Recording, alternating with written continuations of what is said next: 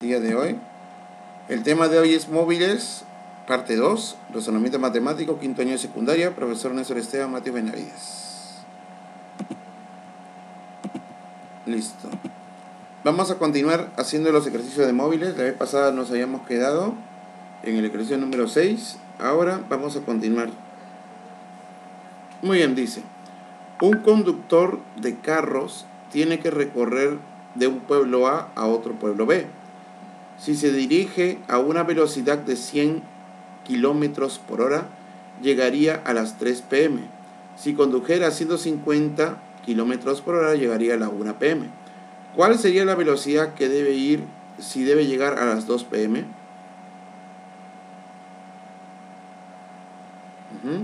A ver, un ratito, solamente quiero ver.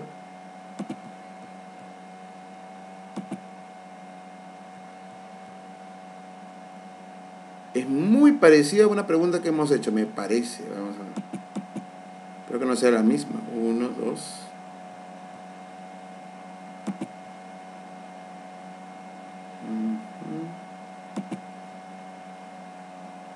Ya, hasta ahí nomás habíamos llegado. Ya, quería saber, nada más. Listo. Un conductor de carros, bueno, dice que va a llegar de un pueblo A un pueblo B. Muy bien, vamos a ver. Va a llegar desde un pueblo A hacia un pueblo B. Acá tenemos la línea. Acá tenemos el pueblo A. Y acá tenemos el pueblo B. Muy bien. Van a haber varios, bueno, va a haber de un mismo caso, van a haber varias posibilidades, ¿no? Tenemos, dice, se dirige con una velocidad de 100 kilómetros por hora y llegaría a las 3 pm. Yo no sé a qué horas partió. Solamente sé de que llegaría a las 3 pm. No sé cuánto tiempo, o sea, no sé a qué horas partió. ¿Sí? Yo no sé a qué horas partió. Entonces, si condujera a 150 llegaría tanto. Muy bien. Vamos a ver. En ese caso, vamos a poner los casos. El caso número 1. Veamos.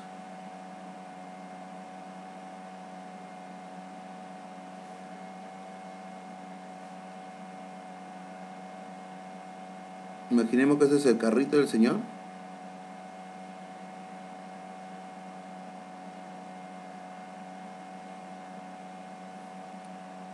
¿Sí? El carrito del señor.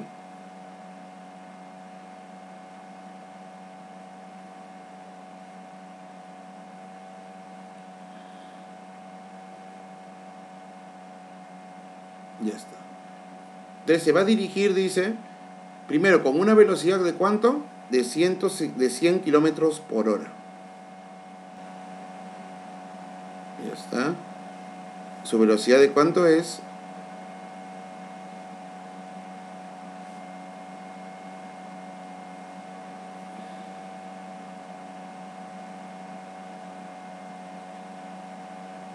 De 100 kilómetros por hora.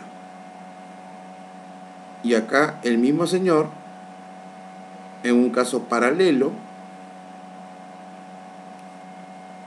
vamos a colocarle acá el otro caso. Tenemos ahí los tres casos. Vamos a poner los tres casos porque es necesario para nuestro razonamiento. Igual, se va a dirigir de la ciudad A hacia la ciudad B. Igualito.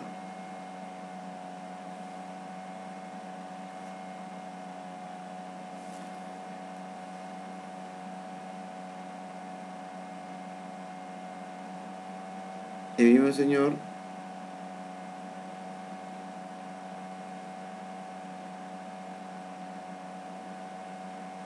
estamos dibujando para que sepan ustedes que nos referimos al auto del señor.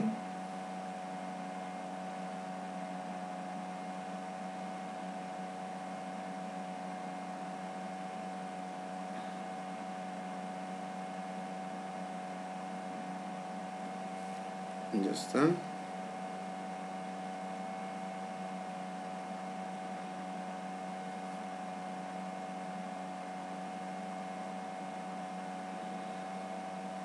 Ya está. Con diferentes velocidades.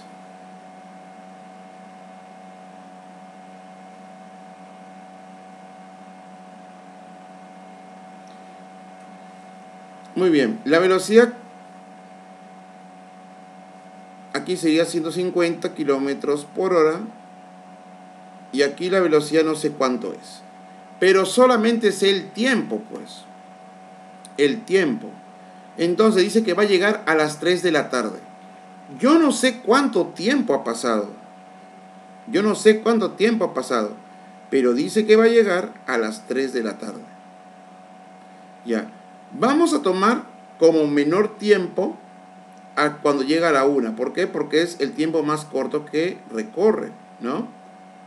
A este 1 p.m., bueno, cuando llega a la 1 p.m. le vamos a tomar como si fuera un T. ¿De acuerdo? Eso es lo que vamos a hacer. Ya. Justamente estamos en el segundo caso, ¿no? Si condujera a 150 kilómetros por hora, llegaría a la 1 p.m. O sea, yo no sé a qué horas partió, pero va a pasar un tiempo desde que partió para llegar a la 1 p.m. A este tiempo le vamos a llamar, a este tiempo de acá, le vamos a llamar T. ¿Sí? El tiempo T. Vamos a llamarle tiempo T. Ponelo adentro mejor. Aquí. Tiempo T. Ahora, cuando recorre a 100 kilómetros por hora, el tiempo ya no va a ser T. ¿Cuánto será? Mira, en el primer caso dice que va a llegar a las 3 de la tarde. En el segundo caso va a llegar a la 1. Si para llegar a la 1 demoró T horas, para llegar a las 3, ¿cuánto demorará? ¿Demorará 2 horas más? ¿Sí o no? ¿Qué dicen ustedes?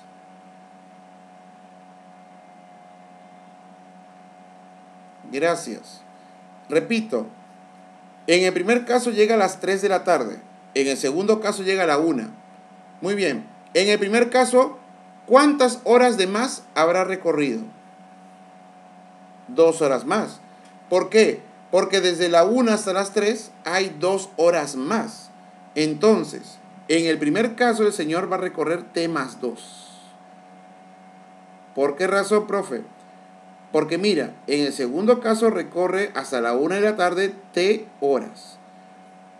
En el primer caso va a recorrer hasta las 3 de la tarde esas T horas más 2 horas adicionales. ¿Por qué? Porque va a llegar a las 3 de la tarde. ¿Hasta ahí todos de acuerdo con lo que estamos razonando? ¿Hasta ahí todos de acuerdo con lo que se está razonando?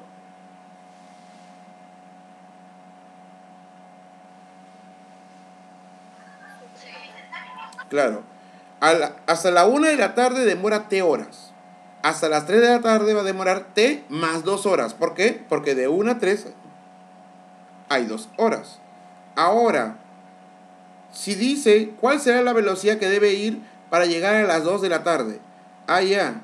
Para llegar a las 2 de la tarde, ¿qué debo hacer? Bueno, hago casi lo mismo, ¿no? Hago casi lo mismo. El tiempo T. Pero como inicialmente iba a la 1, ahora quiere llegar a las 2. O sea, 1 hora más. Sería T más 1. ¿Sí? Mira, con esto llega ¿a qué horas? Aquí a la 1 p.m. En el segundo caso. En el primer caso llega a las 3 p.m., o sea, 2 horas más. Y en el caso que me piden, el problema llega a las 2 p.m., o sea, 1 hora más. Ya está. Ya hemos identificado el tiempo, ¿no? Hasta la 1 demora 3 horas, T horas, perdón. Hasta las 3 de la tarde demora T más 2 horas. Y hasta las 2 de la tarde demora T más 1 hora.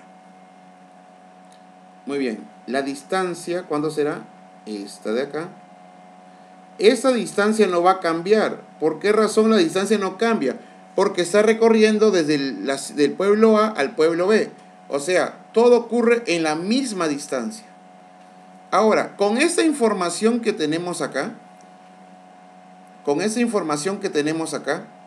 ¿Podríamos calcular el valor de x? Sí. ¿Y cómo? Muy bien, como la distancia es igual, voy a usar la fórmula. ¿Cuál de la fórmula voy a usar? Dile vete. Distancia es igual a velocidad por tiempo. Esta fórmula de acá lo voy a usar para poder relacionar los tres. O sea, ¿cómo, profesor? Distancia es igual a velocidad por tiempo. Muy bien. Voy a usar la distancia va a ser igual. En el primer caso, velocidad por tiempo. ¿Cuál es la velocidad? 100. ¿Cuánto es el tiempo? T más 2. Voy a escribir 100 por T más 2. Ese es en el primer caso. Vamos a colocar, ¿sí? Caso 1. Ese es el caso 2. Y el último, por ende, es el caso 3. En el caso 1, la distancia vendría a ser 100, que es la velocidad, por el tiempo, que es T más 2.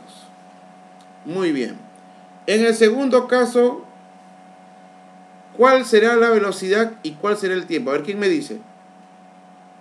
¿Cuál es la velocidad? Ahí está en el gráfico.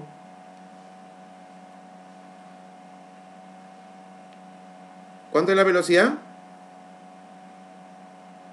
150. Muy bien. ¿Y el tiempo? T. Muy bien. Y en el último caso, ¿cuál es la velocidad?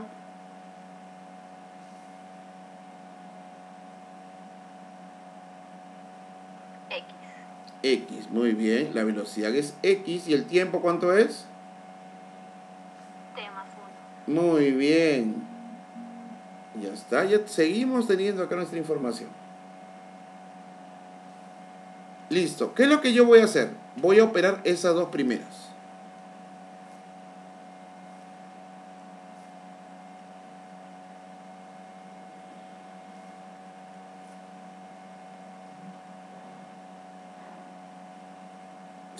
T más 2 y 150T.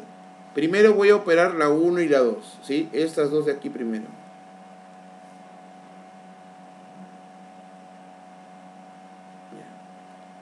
Muy bien. Parte A. Para la parte A voy a igualar estos dos. 100 por T más 2 igual a 150 por T. Muy bien. Lo que vamos a hacer, vamos a operar usando la distributiva. Muy bien. 100 por T, ¿cuánto es? 100T. Más 100 por 2, ¿cuánto es? Dígame. 200. Muy bien. 200. El 100 pasa a restar.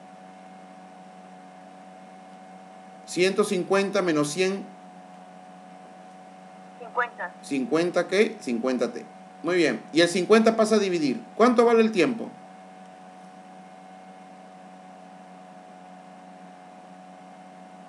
4. Muy bien, demora 4 horas. ¿Sí? O sea, son 4 horas que demora hasta llegar a la 1 p.m. Ya sabemos más o menos a qué horas partió. Pero eso no te piden, te están pidiendo a ti X, ¿no? ¿Qué voy a hacer? Voy a igualar ahora la segunda parte. Lo puedo igualar con cualquiera, prefiero igualarlo con el segundo. Voy a igualar esos dos.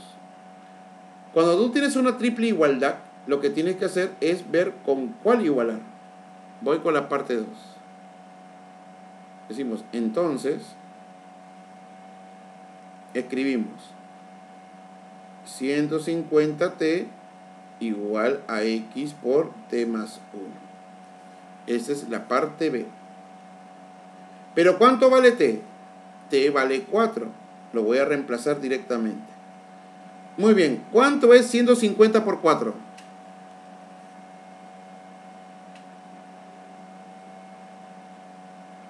600. Muy bien. 600. Esto es igual a X. 4 más 1, ¿cuánto es? 5. el 5 pasa a dividir. Finalmente, ¿cuánto vale X?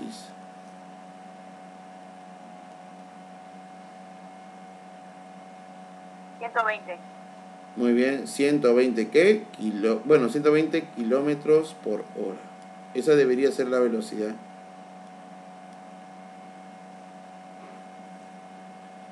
...120 kilómetros por hora. Listo, ya tenemos nuestra respuesta. Entonces, como se dieron cuenta, teníamos que ver los tres casos, ¿no? Teníamos que ver los tres casos y con esos tres casos resolvimos nuestro ejercicio, ¿no? Acuérdense, sí, siempre de los tres tiempos que te dan tienes que ver el menor de ellos y a ese le vas a colocar T porque hacia la 1 de la tarde llega. Después, en lo siguiente le va sumando, restando, le va sumando dependiendo cuántas horas de ventaja haya. Muy bien, ¿alguna pregunta?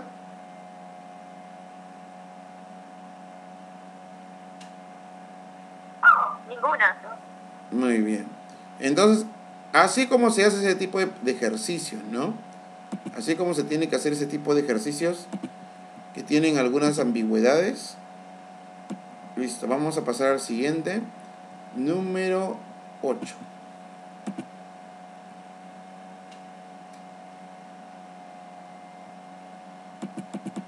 Ya está, número 8.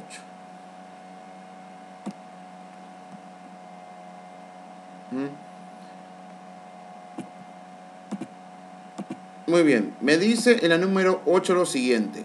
Dos trenes marchan en sentidos contrarios, muy bien, sobre vías paralelas con velocidades de 18 y 30 kilómetros por hora, muy bien. Un pasajero en el segundo tren calculó que el primero demoró en pasar 9 segundos. ¿Cuál es la longitud de ese último tren? Muy bien, imagínense. Son locos de los problemas. Dice, dos trenes marchan en sentido contrario en vías paralelas. Ya está. Y bueno, pues ahí están las velocidades. Veamos el contexto ya. Son dos trenes que están viajando en sentido contrario, ¿sí? En vías paralelas. Muy bien. Entonces, cuando los dos llegan a encontrarse, ¿qué va a pasar? Dice, ¿no? Un pasajero en el segundo tren calcula que el primero demoró en pasar 9 segundos. Muy bien, 9 segundos. O sea, desde aquí para acá demora 9 segundos. Pero hay una cosa. Acá es el tren de 18 kilómetros por hora de velocidad y el otro de 30 kilómetros por hora. Entonces lo que va a pasar es lo siguiente, que llegan acá justamente y entonces el del segundo tren va a observar que el otro pasa en 9 segundos. O sea, se va a mover. Pero ojo, mientras se mueve el tren número 2, el tren número 1, el número 2 también se mueve. ¿Se dan cuenta ustedes? Se va a mover. Entonces, por eso que calculó el tiempo 9 segundos. No es de que el tren se paró y el otro pasó. Porque si fuese así, el ejercicio sería muy rápido. Sería bien rápido. Solamente se multiplicaría el tiempo por tiempo por la velocidad y se acabó. Pero acá hay una cosa, pues tenemos que ver. Justo el otro también se mueve. Justo el otro. ¿Y cómo calcularía una velocidad de los dos? Ahí está el gran problema. Muy bien. Entonces, eso es lo que vamos a solucionar ahorita. Primero siempre se entra en contexto. Si entramos en contexto, vamos a saber qué es lo que estamos haciendo. Si no entramos en contexto, no vamos a saber absolutamente nada de lo que hacemos. Entonces, vamos a entrar en contexto.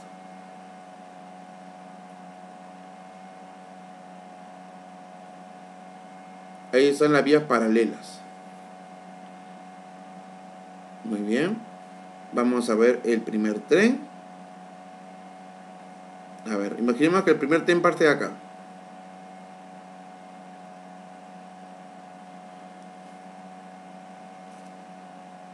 Imaginemos que el primer tren parte de acá.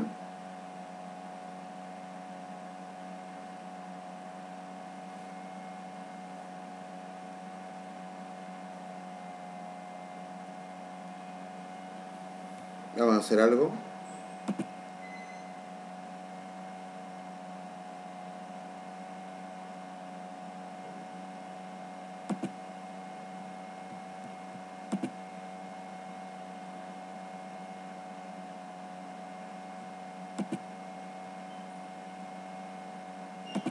Bien.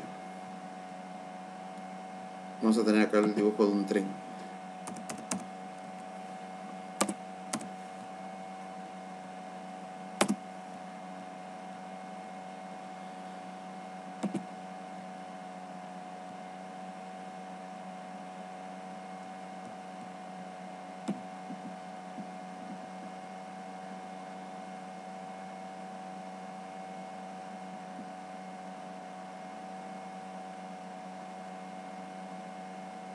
Vamos a buscar uno bonito.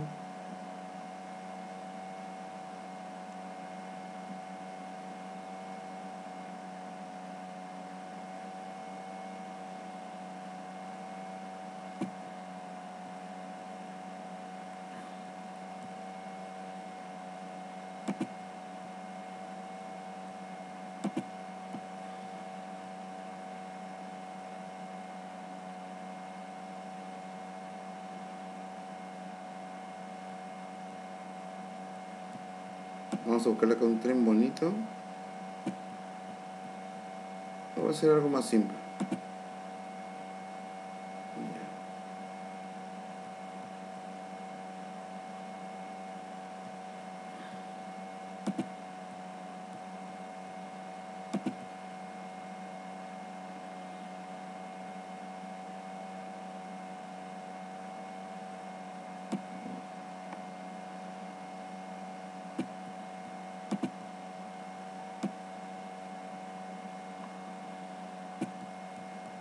Listo.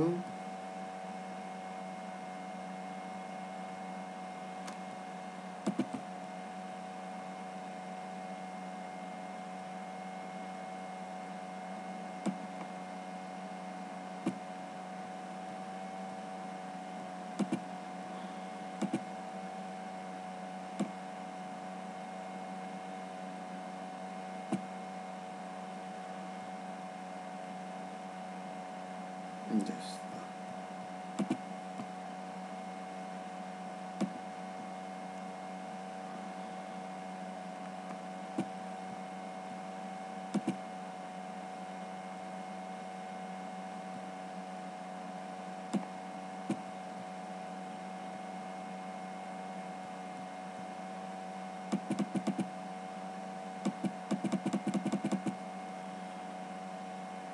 Ya está acá. Vamos a buscar otro trencito.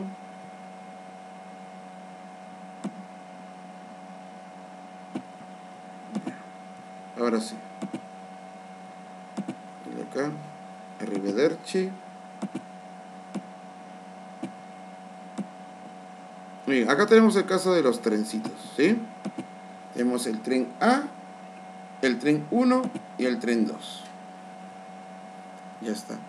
Entonces, el caso es ese, ¿no? De que los trenes se van a encontrar justamente ahí. ¿Y qué es lo que va a ocurrir? A ver, ese es el punto en que se encuentran. Vamos a poner el punto en que se encuentran porque es necesario.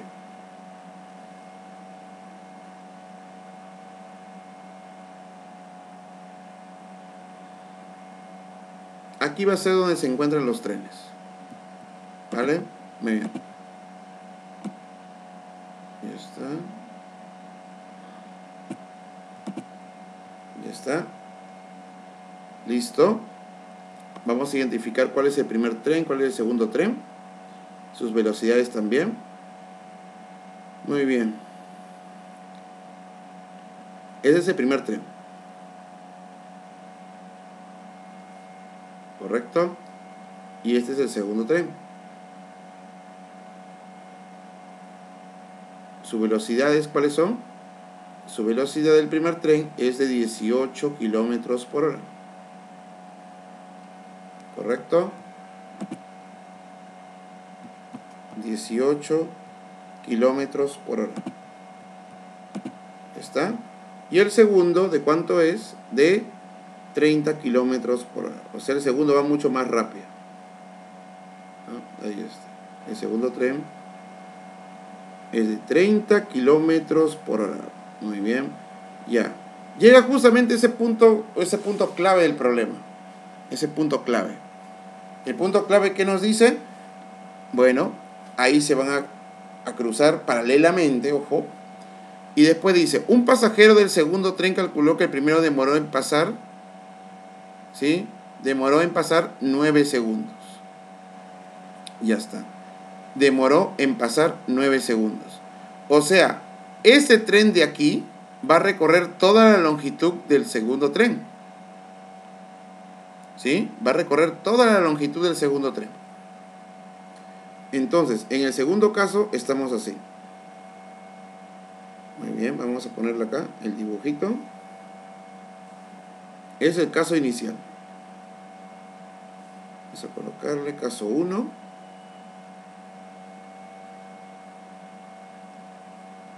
Y acá vamos a colocar el caso 2. Tienen que saber qué es lo que te pide el problema, ¿no? ¿Qué es lo que en sí te pide el problema? Ya está. Muy bien.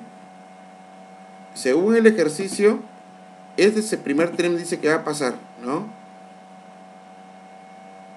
Muy bien, vamos a duplicarlo.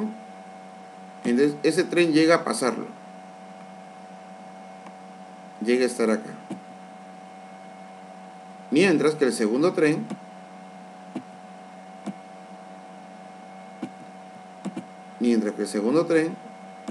va a estar por acá. Ya. Estamos en el mismo hecho, el mismo caso.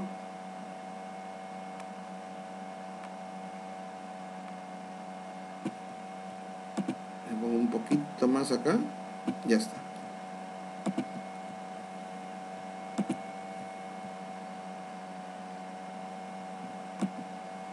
Muy bien, acá está.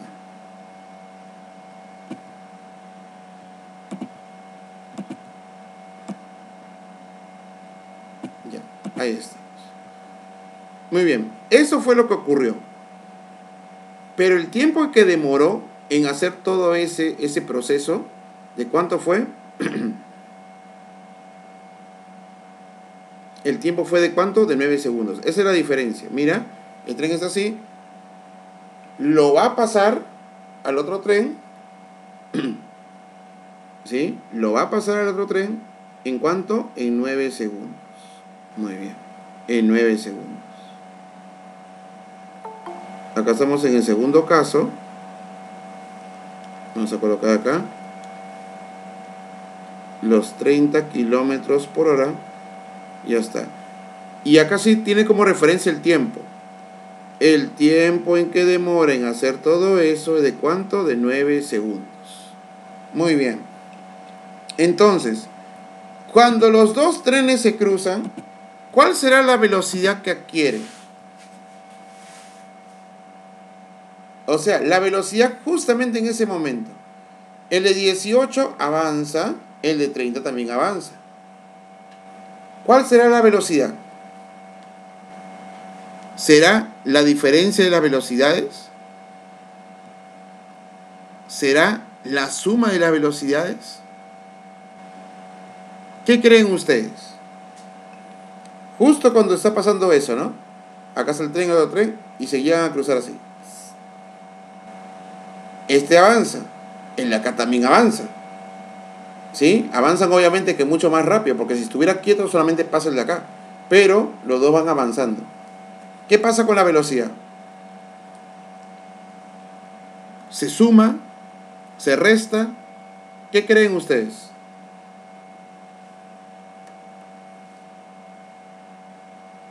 ¿Cuál será la velocidad? La velocidad que justamente adquiere en ese tiempo en que se cruzan.